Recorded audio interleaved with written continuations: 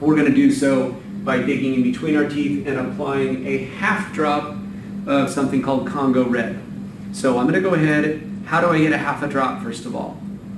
If you recall, I said a whole drop last time we got some dye when we did the methylene blue was we let gravity do the job of pulling a whole drop of dye out of the dropper. In this case, we're going to actually take the dropper and touch it down, physically touch it to wick off a half of a drop on the far end of the slide. So I'm going to go ahead and do that. Okay, I just got a little half drop of Congo Red. Oops, Congo Red. And now what I'm going to do is use this sterile wooden swab as a toothpick. I have not been able to find the toothpicks, but I promise this will do the job as well. So here I am digging between where my teeth meet, a thick line. Not the most pleasant thing. It's like flossing your teeth. I mean, but you got to do it. You know, got to get these bacteria. I probably got a little lunch out of there too. Who knows? Okay.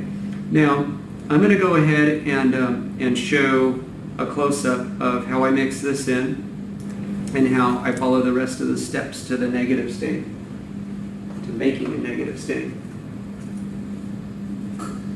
Okay.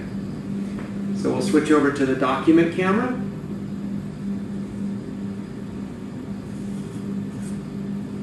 Let's get a good close-up of that. So you can see that I have it labeled negative stain. I put my half a drop of Congo Red. It looks like more than half a drop, but I think it'll be the right amount. And what I'm going to be using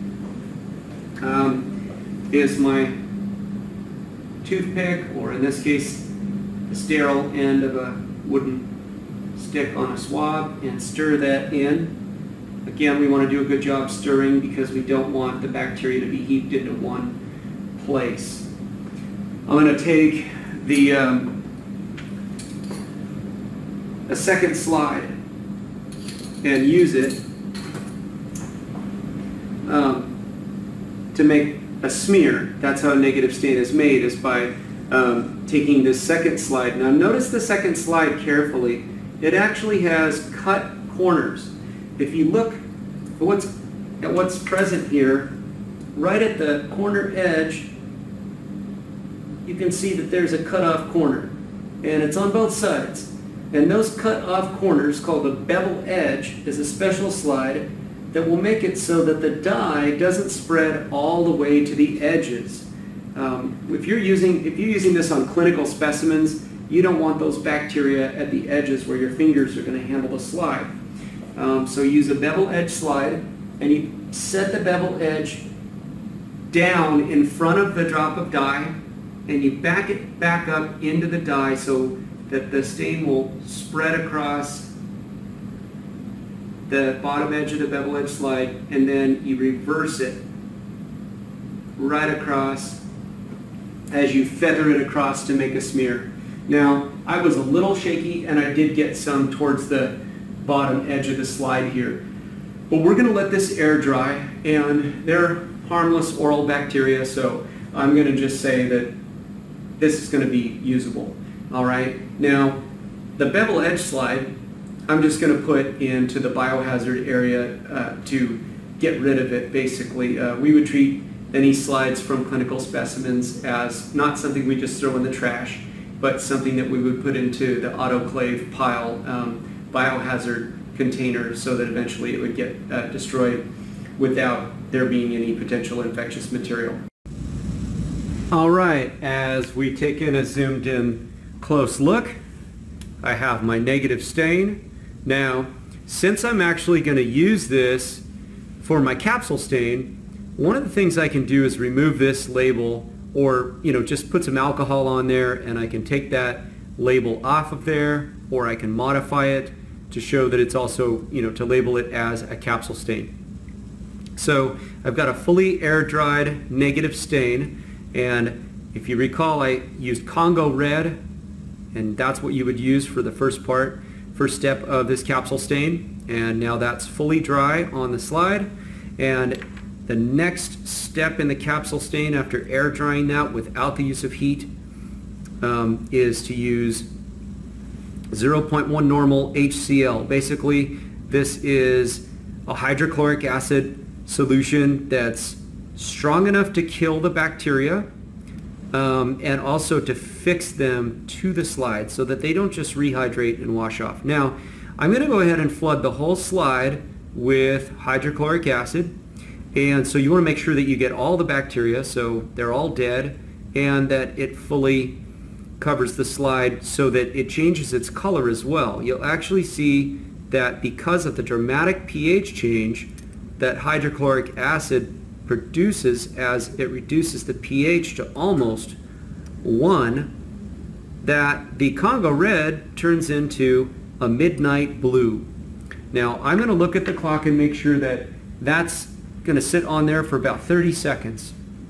You want to give the hydrochloric acid enough time to act, but not so much time that it completely washes away your dried negative stain. So I'm waiting the full 30 seconds, and during that time I'm going to use a clothespin or whatever other device you can use for a slide clip. I don't want to get the hydrochloric acid on my fingers. That would burn my skin. I don't want to see anyone burn their skin or their hands. If you did get this on your skin, you could just wash it off right away. It's not a super strong solution, but I'm going to go ahead and dump off the hydrochloric acid and try to shake off any excess.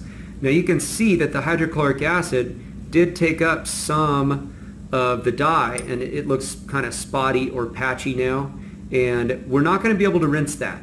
If you rinse that, what happens is it can wash off even more.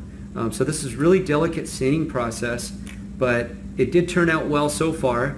We're going to follow up with this last step of an application of a red dye called safranin. You would not want to mix up the two red dyes. Congo red is always the first step when you perform the negative stain first step, and then you put that aside. You want to make sure you grab this second type of red dye. It's a kind of a little bit different shade of red, kind of a light reddish pink. And what we're going to do is flood the entire smear. Be generous with these chemicals, guys. You don't want to hold off and put too little. So you cover the whole smear, and then you note what time it is on the clock. We need to let that soak for 1 minute. And I'll explain what these chemicals, what they accomplished in detail in just a moment after the close-up view. So while we're waiting for that 1 minute, you have to have your slide clip ready to go. We want to be careful about the timing and not leave these chemicals on for too long, and we can get ready to rinse. We're going to do a light rinse, and the amount of water that you're using, because this is really delicate, it's going to be just the softest stream of water that you can provide so that you can get the safranin off of there, and then you can blot dry your slide. Okay, I'm going to go ahead. It's been approximately 1 minute. I'm going to dump off the excess safranin and then give it just a very gentle rinse. And notice the way that I rinse. I'm rinsing with the slide at an angle, and I'm using my slide clip so I don't get these chemicals on my fingers. And that's it. So now I'll show you the blotting technique. You can use a paper towel or a Kim wipe.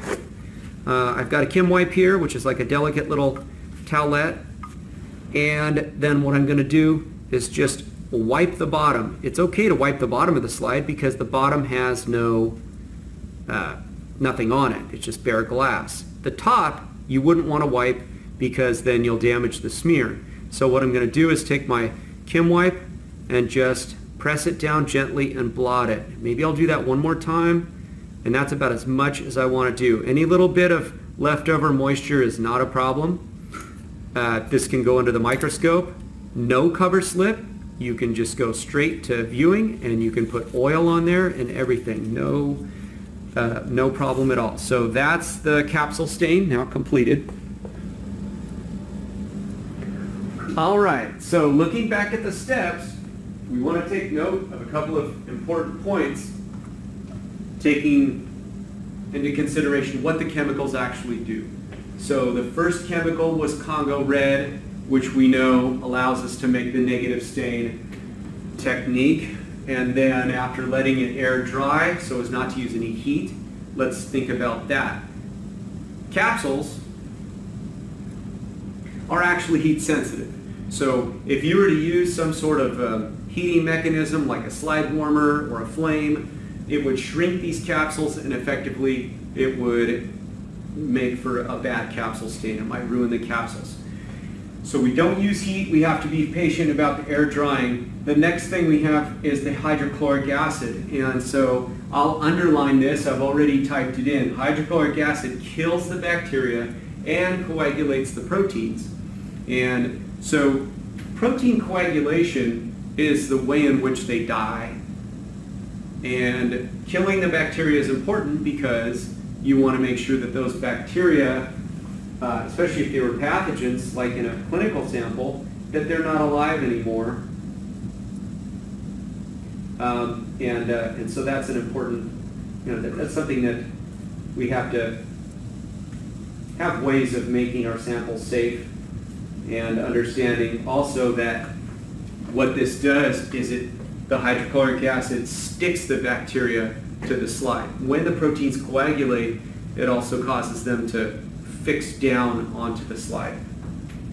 Now, the last step was the safranin, which was a 1-minute procedure followed by a gentle rinse. So the safranin has a different function than the Congo red, because even though safranin is a reddish pink dye, it's going in directly to the bacterial cells. Recall that on the negative stain, the whole background is colored, but the cells are clear. But in this case, we see that the capsule stain, the cells are not clear. You can see the little bacterial cells inside of each and every one of the capsules, and that's because the safranin goes in and actually gets absorbed by the cells.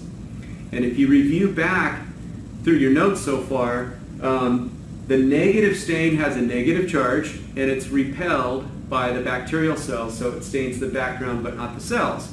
Safranin, on the other hand, is one of the simple stains, one of the basic alkaline dyes, and if you recall, that has the opposite charge. It has a positive charge, and so the negatively charged bacterial cells will absorb the positively charged safranin, and then you'll have this contrast between the stained background and the stained bacterial cells, and then the unstained capsule.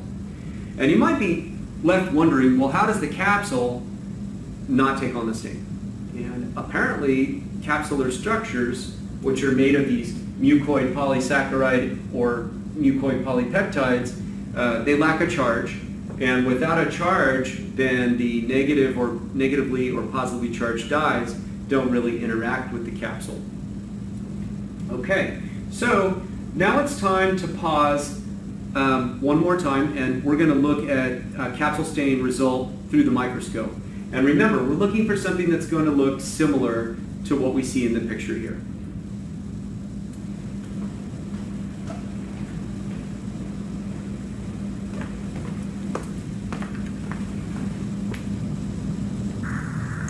Okay, now we're looking through the microscope lens at low power. And I have the camera positioned here. I'm going to go ahead and use a little fine focusing to try to get them in sharp focus under low power. And what I want you to pay attention to under low power is not so much that you can see the bacteria, but the color. So on the left, we see that there's this dark bluish, purplish color. And that's from the pH change when I was describing that the hydrochloric acid would cause the Congo red to sometimes turn like a dark blue or almost midnight type color. But then we can also see parts of the smear here that are still the red color of Congo red. And it really depends on what part of the smear is either thick or thin and how much pH change happened from the hydrochloric acid. Regardless, it doesn't really matter when it comes to seeing capsules. So don't be confused if you see either red or kind of a blue color.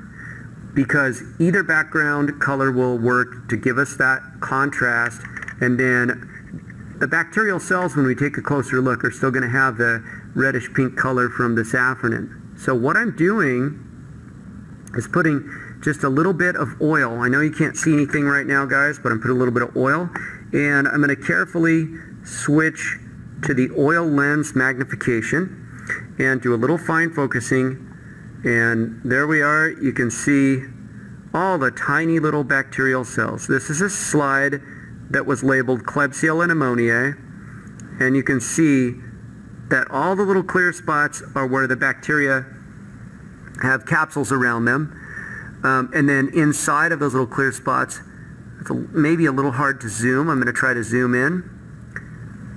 We can see by zooming in that there are bacteria that are colored with the safranin, and that's about as good of a close of a look as we're going to get on the camera through the microscope.